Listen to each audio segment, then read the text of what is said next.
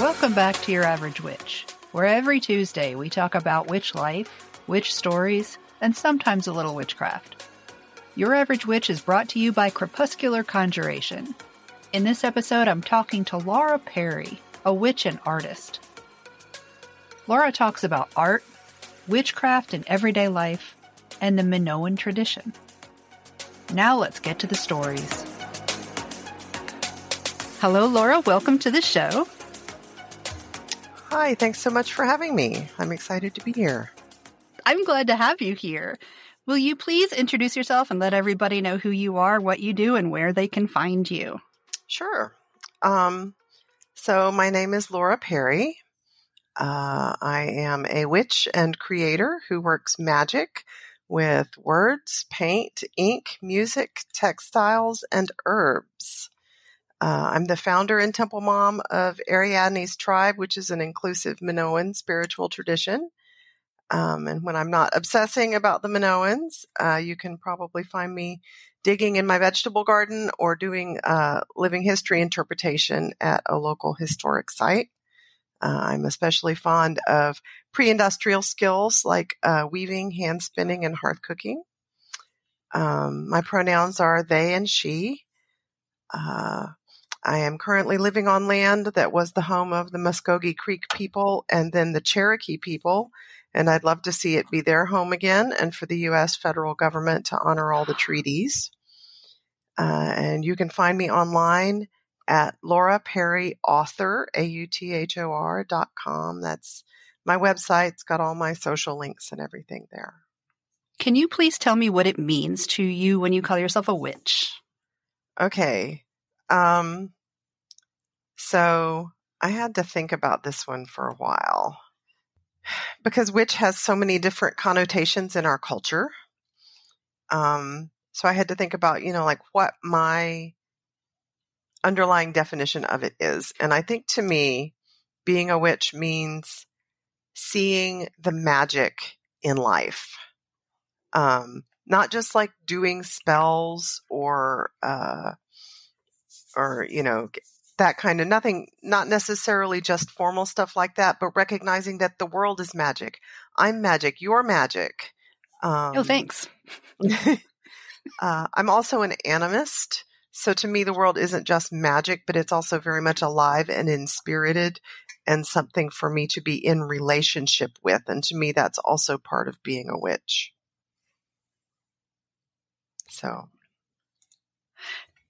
Can you please tell me about the Minoan thing? Because I was looking and I thought, oh, that's interesting. Please explain. Okay. So the Minoans were a Bronze Age culture on the island of Crete in the Mediterranean Sea.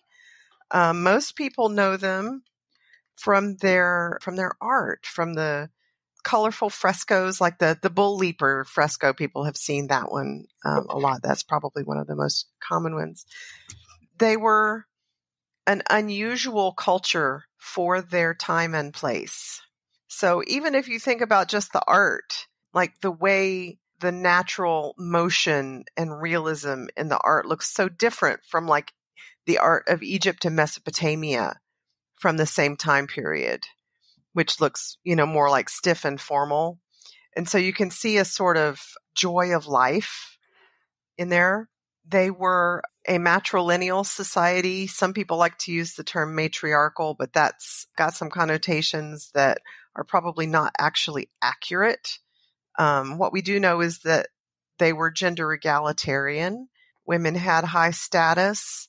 They were a peaceful society. They were quite wealthy, and they got to be that way by being incredible artisans and importing all kinds of raw material and then turning them into beautiful things like carved stone figurines and vases and bronze figurines and all this beautiful art and jewelry, and then exporting it everywhere. And they were a sailing people. They lived on an island. And so, you kind of have to be a seagoing people if you live on an island.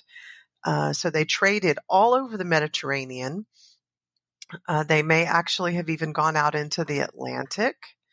So they were just a very sort of exuberant, peaceful, creative, artistic people.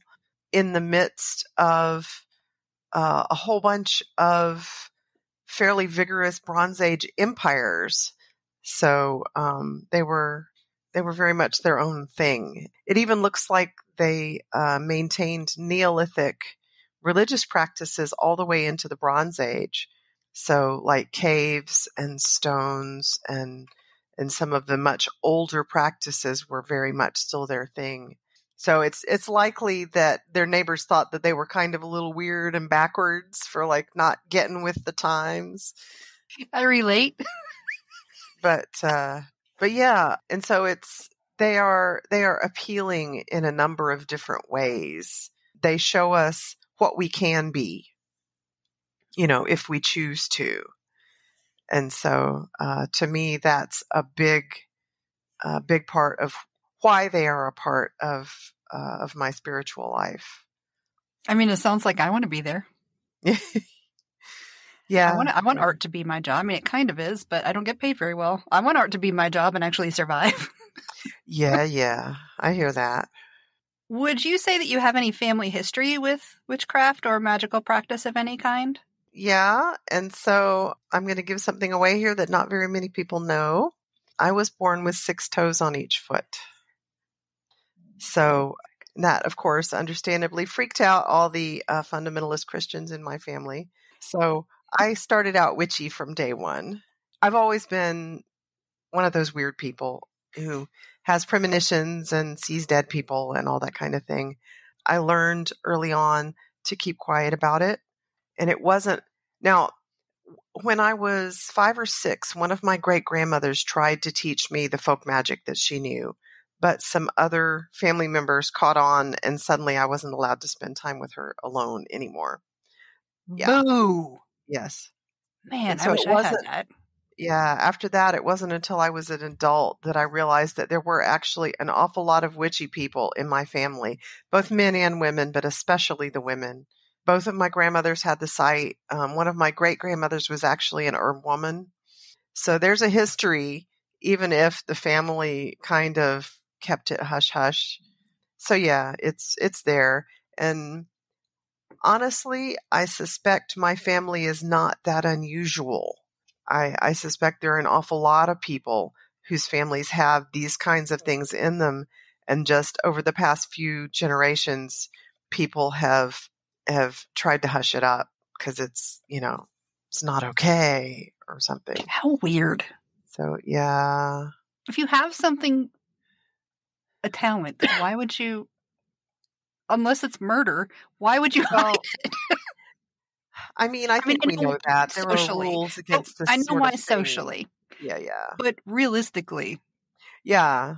why? Well, yeah, I mean, some of the family members kind of couched in Christian terminology. And so they would do the folk magic, but then say a psalm afterwards, so it's not really witchy. It's, oh, no, I'm It's a from perfectly God. good. Yeah. I'm a perfectly good Christian. See, I'm saying a Bible verse after I do this folk magic thing. So, yeah. Well, can you introduce us to your practice? Like, walk us through your average day of witch stuff? My average day of witch stuff. I don't think of myself as that witchy.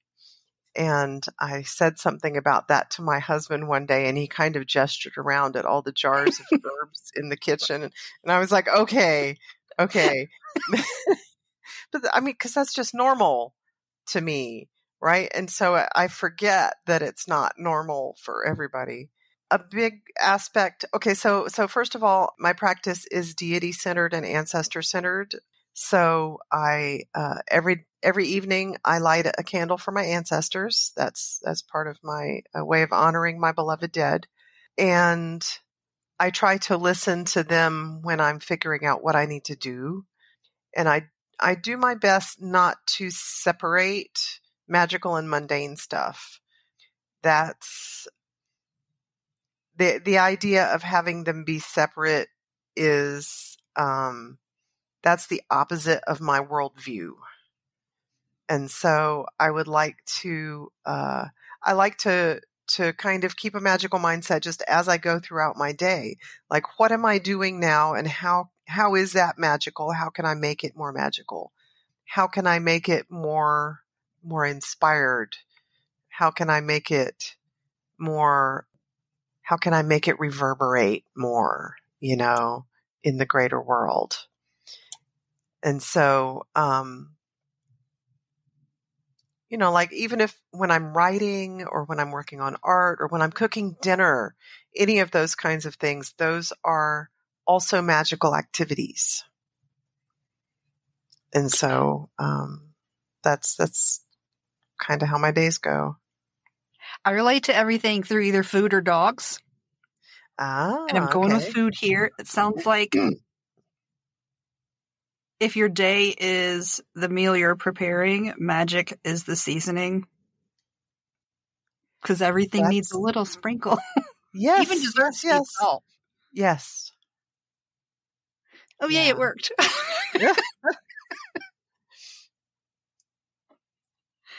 How would you say witchcraft has changed your life? And I know that sounds kind of like that question shouldn't work if it is all of your life, but still. Well, but it hasn't always been all of my life, because it was very much, any of that kind of thing was very much frowned on when I was growing up. As I became an adult and stepped into my own magical power, a big part of what that did was broaden the worldview that I had, because I was raised with a fairly narrow worldview, and the idea that the world is magical and that there's so much more to it than the purely materialistic post-enlightenment concept of what exists and what is real. I have to recognize that every single situation that I encounter in my life, whether it's, ordinary daily life at home or on my job or out in the big world, every single situation has more to it than meets the eye. And those extra layers offer me opportunities to be magical in ways that might not be visible to everybody. I like that. So I like that. What would you say is the biggest motivator in your practice, and has it changed since you first started? So I have been accused of having an overdeveloped sense of justice and fair play. And I think that is my ultimate motivator. The idea that I have more than just mundane tools to work with to make sure that I and my family and the groups that I serve can find our way in the world, have what we need to make the world a better place for others. I don't think the motivation itself has changed significantly over time, but what I do with it, my ability to do the work with it and achieve my goals has definitely grown as my mindset has expanded and I have become aware of all the possibilities for making the world a better place for everybody. Stay with us. We'll be right back. Want to try making edibles, but you're not sure where to start? Or you love to experiment in the kitchen, but you could use some inspiration? Join me, Marge, host of Bite Me, the show about edibles. I help cooks make great edibles at home. Each episode, I walk listeners through a cannabis edibles recipe that I've tested in my own kitchen. Or learn alongside me as I interview professional chefs, culinary cannabis experts, and edibles enthusiasts. Whether you're seasoned or just getting into edibles, there's always more to learn about making great edibles at home. Tune in for fun and informative episodes every Thursday on your favorite podcasting app or at bitemepodcast.com, and stay high, friends. I like that too. What would you say is the biggest struggle that you have with witchcraft? So I guess that's that magical, mundane balance. For me, it is not necessarily a struggle all the time, but it's a constant effort to stay magical in an increasingly materialistic world. Lord. just dealing with the everyday reality of modern life, the speed of modern life can totally wear me out. And magic is an energy thing, right? You got to have the energy for it. And if you don't have the energy left for it, because magic isn't about going through the motions, it's about what's underneath the motions.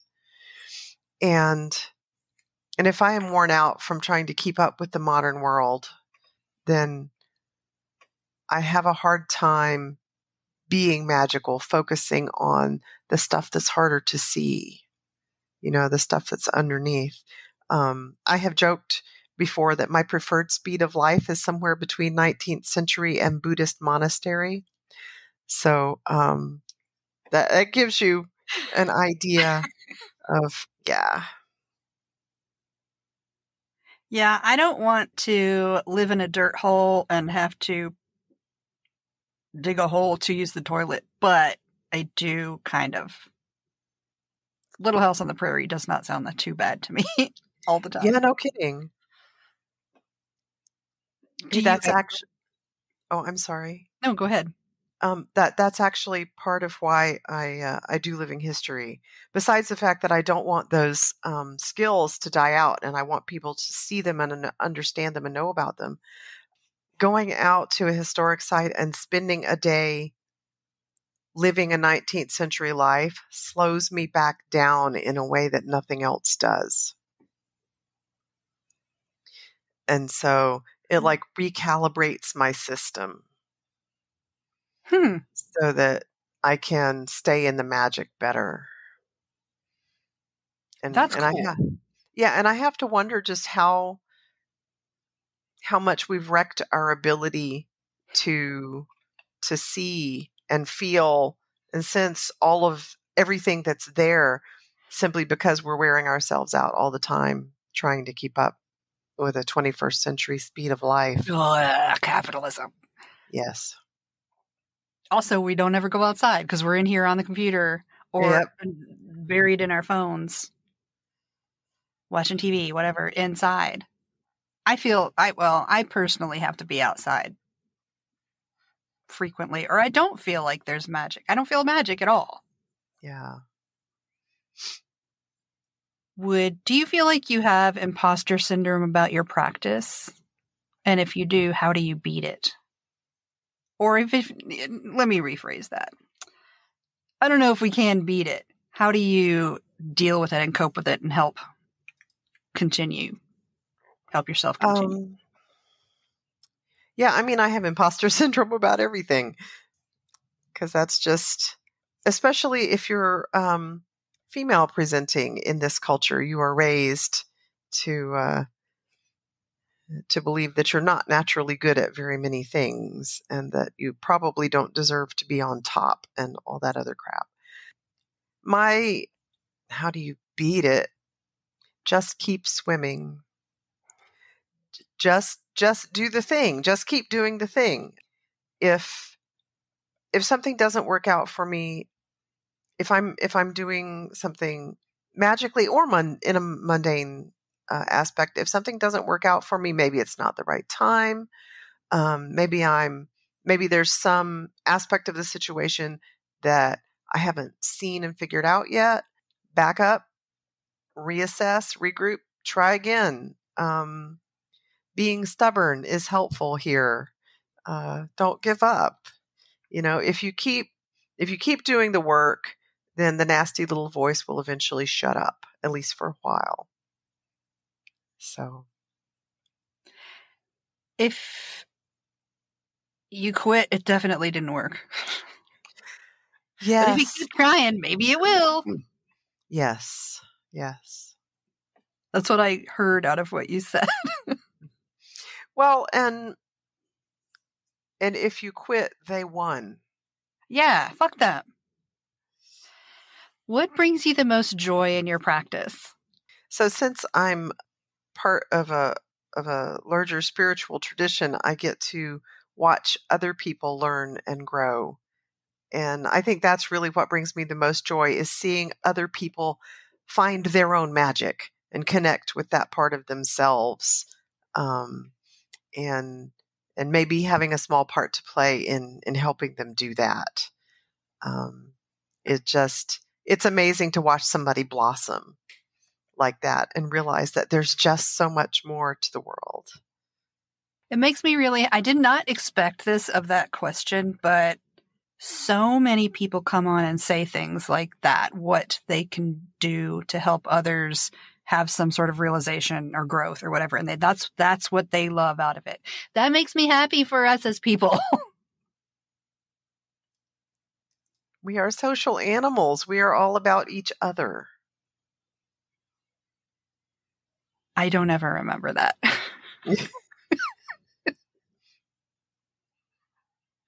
What's something you did early on in your practice that you don't do anymore, and why don't you do it? I rarely use prefab spells anymore, like spells that someone else wrote. Even spells that I wrote, I rarely do things as formally as I used to. Like, I might research folk practices around whatever it is that I'm trying to do, but then I will create something myself intuitively, usually on the spur of the moment.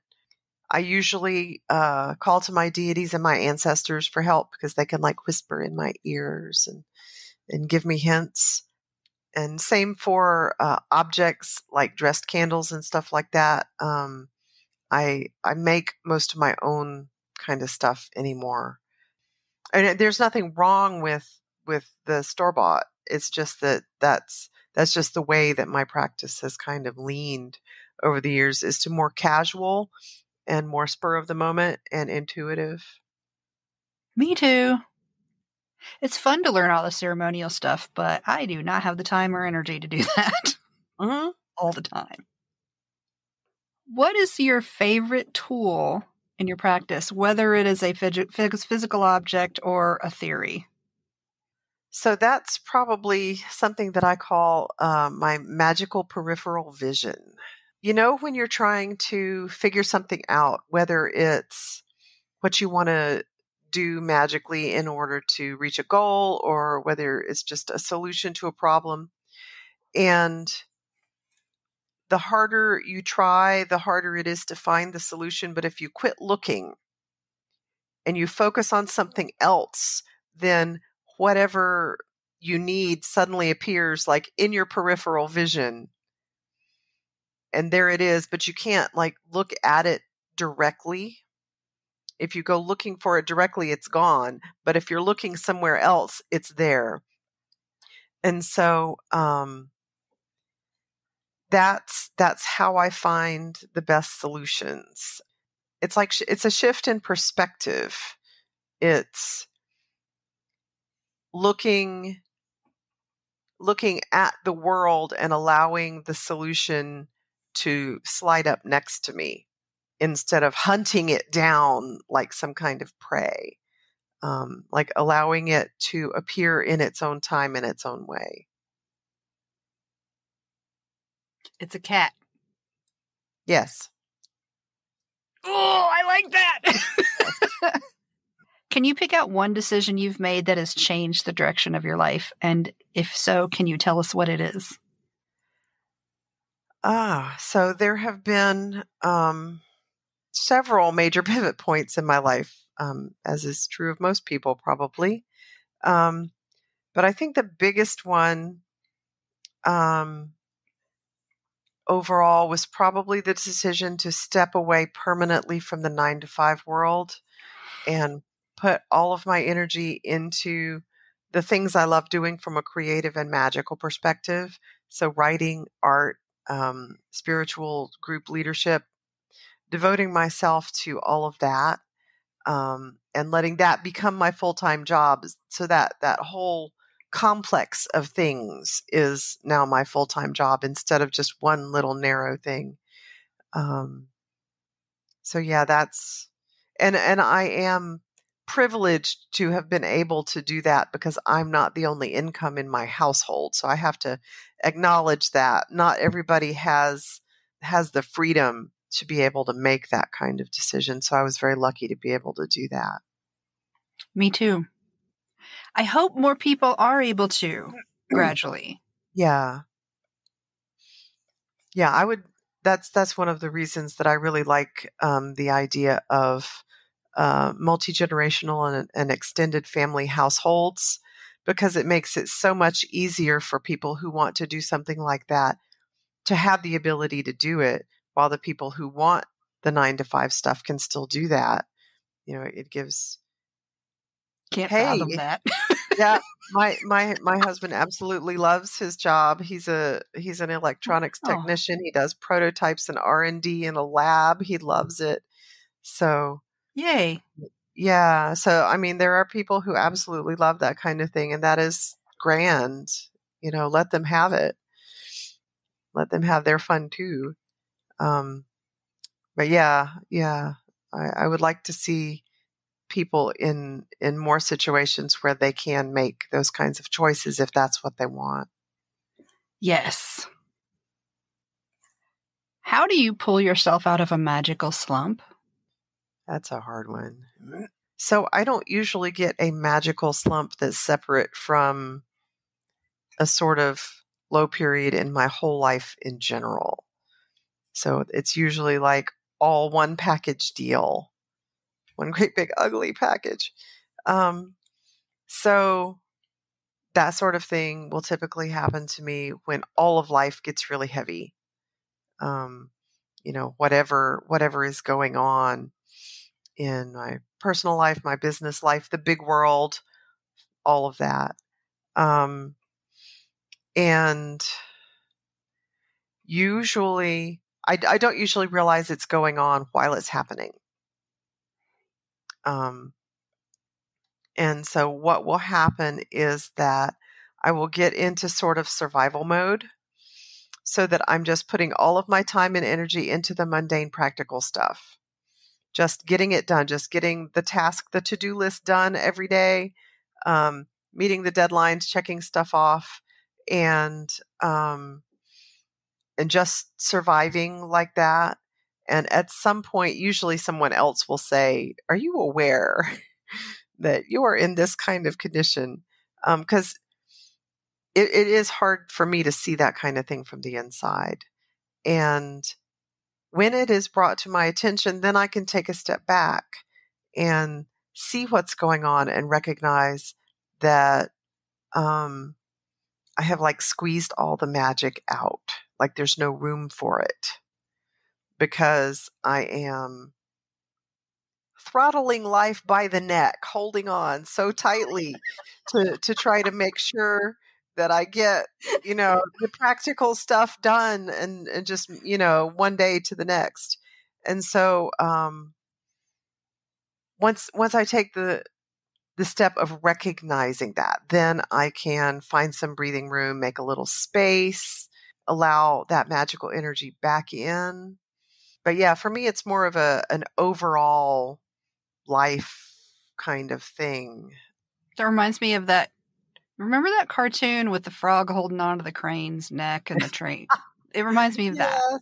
Never give up. Yeah, that guy. And that makes me go back to when you were talking about the energy that it takes to do everything. And if you are putting all your energy, I mean, we only have so much.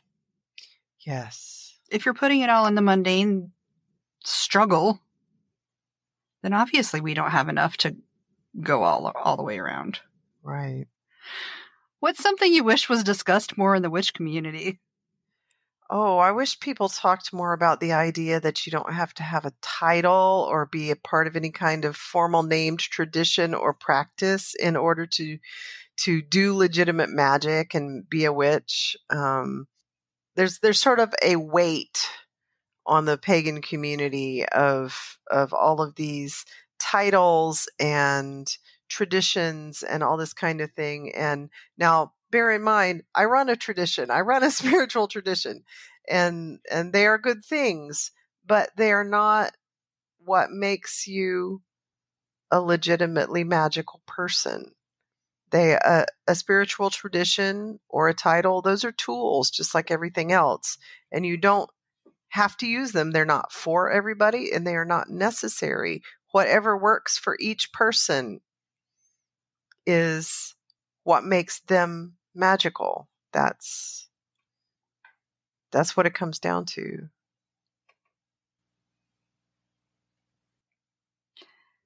If you're a new witch, you can still look for a title that makes you happy, but you don't have to. Yes. I did really look, though. When I was really getting into it, I thought, ooh, maybe this is me. Let me try this on. But now I don't care. Imagine the 3 biggest influences on your life, whether it's a philosophy or a person or something that happened to you once. Please thank them for whatever they did for you to influence you and your practice. Okay, so my 3 biggest influences are actually 3 pairs of people. And each pair, the 2 people appear to be very different from each other, but were actually very similar in ways that allowed me to learn very important things in my life. So the first pair is my 2 grandmothers, who were very different. I don't know if you remember the story, The Town Mouse and the Country Mouse, the child's Vaguely, story. I remember hearing it, but I don't remember what it is. Okay, well, I mean, the title is self-explanatory. Yeah. There's a town mouse and a country mouse. Okay, so I had town grandparents and country grandparents, and so they were very different from each other. My 2 grandmothers were very different people, but they both taught me that I am worthy of the things that I want, no matter what anyone else says. Yay, And grandmoms. that is an incredible gift that I am very grateful for. My 2 grandfathers, who were also extremely different people, I am grateful to them for teaching me to put in the effort. You have to put in the hard work for whatever you want, but you have to make sure your heart is in it too, or it won't be worth doing. And so that was a very special gift. And then the third pair is my 2 children, who are also extremely different people. Well, extremely different, but also kind of similar underneath it all. And I'm grateful to them for teaching me that love is the most important thing of all. My heart! Even if they don't listen to this podcast, you should play them that part. What advice do you have for new witches, somebody just starting out? Listen. And so that means listen to people who have more experience than you do. Listen to your ancestors. Listen to any deities you might have relationships with. But also listen to your own inner voice, because eventually that's going to be the ultimate arbiter of how you are a witch in the world. Ooh. That's a good one. Also, I love the word arbiter. SAT words for the win. Yeah. So there, you see, it finally was worth doing. I got something out of it. I got to mention an SAT word on an interview 40 years later. It's appreciated. Having answered these questions and talk to me and see what this is like, who do you think would be interesting for me to have on the show? Who would you like to hear from? I think you should interview my dear friend Imelda Almqvist, who is a Northern tradition witch and a marvelous and beautiful person. She would be a great guest for you. Okay, yay. Is there anything else that you wanted to bring up? Any anything going on that any events you're going to be at, or did you have any questions for me? So I will be presenting at WitchCon online in February. I'm doing a workshop about inclusive Minoan spirituality. And WitchCon is a huge online sort of pagan and witchy and magical festival that lasts a whole weekend. And there are lots of great presenters, but I am among them. And so if anyone is interested in that, I think the website is witchcon.com or something like that. It's I'll put links up on all of my social media. Cool. The last two things I ask of my guests. Thing number one, please recommend something, anything at all. Doesn't have to be witchy related, just whatever you're into this week. Something cool, new thing, TV show, drink, whatever that you found. Please recommend something to the listeners. Oh, please recommend something. I have, is this an age 18 and above show? Yes. Okay. Because if you drink alcohol, I have recently discovered how marvelous brandy is in hot tea. I just had the flu, and my granddaddy used to have a cold remedy that he made, which was equal parts of whiskey, honey, and lemon juice, and he would mix it together and keep it in an old Coke bottle. My grandmother did not approve, but essentially it's yeah. With stuck a cork in the top of it. He was a character. But yeah, I was thinking about that, and he would stir it into a cup of hot water and make a sort of tea with it. And I thought, how could we expand upon this? And so I discovered that you can make a cup of hot tea and add a shot of brandy to it, and it is quite medicinal. And even if you're sick, you will sleep really, really well. So nice.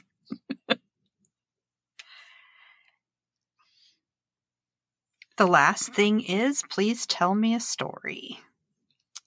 Tell you okay. So this is the magic of humor. I am from the southeastern U.S., which, as you probably know, is a place with heavy regional accents.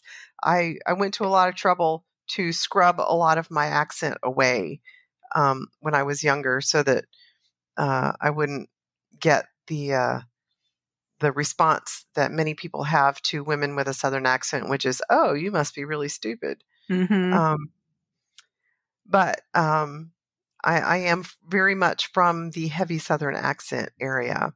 I went to college at Emory University here in Atlanta, and there was a record heat wave at the beginning of my freshman year.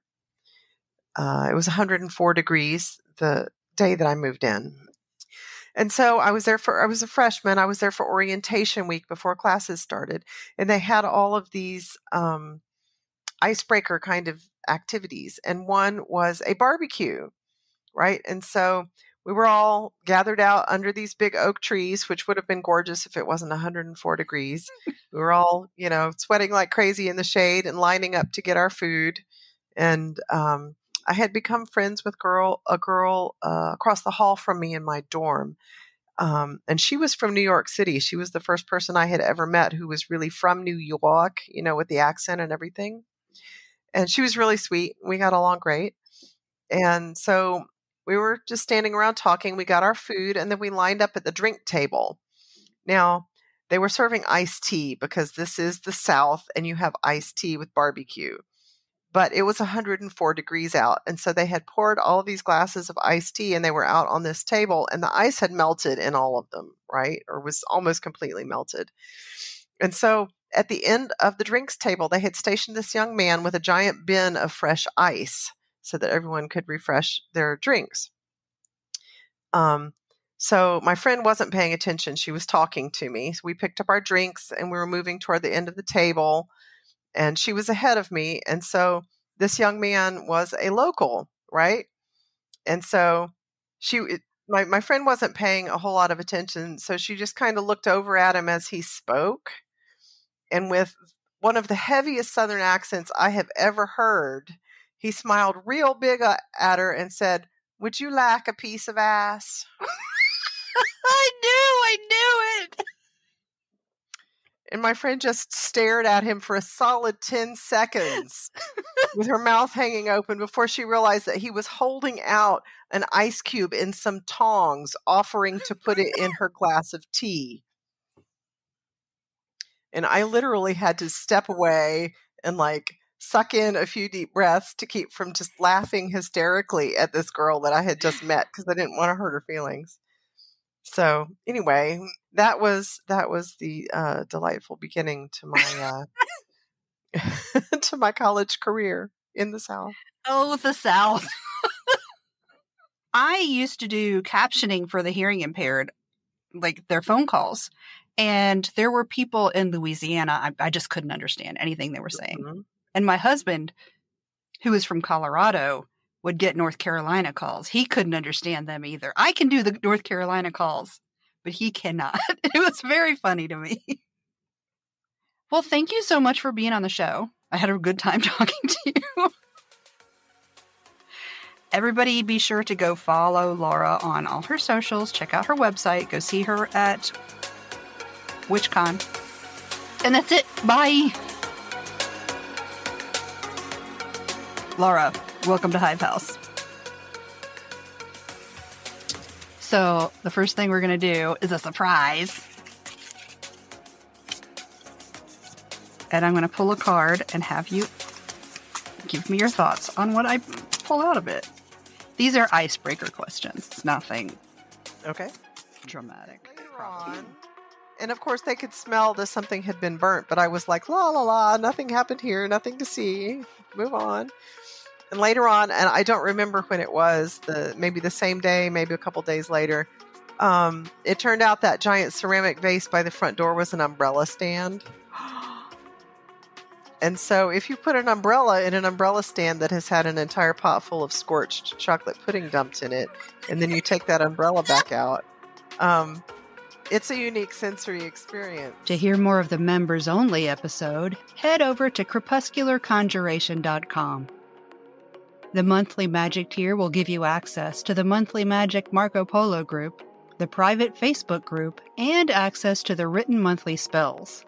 There's also Crepuscular Conjurations, giving you bonus podcast episodes, coloring pages, guided meditations, spell crafting videos, printable downloads, and more. The free Witchy Wonderment level will give you a little sample of everything I just mentioned.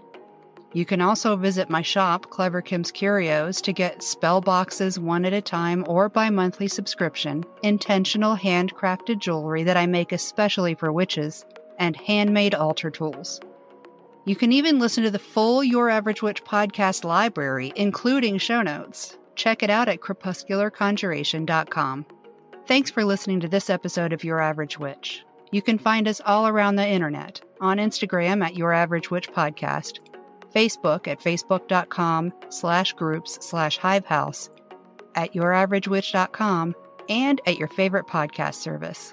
If you'd like to recommend someone for the podcast, like to be on it yourself, or if you'd like to advertise on the podcast, send an email to youraveragetwitchpodcast@gmail.com. Thanks for listening, and I'll see you next Tuesday.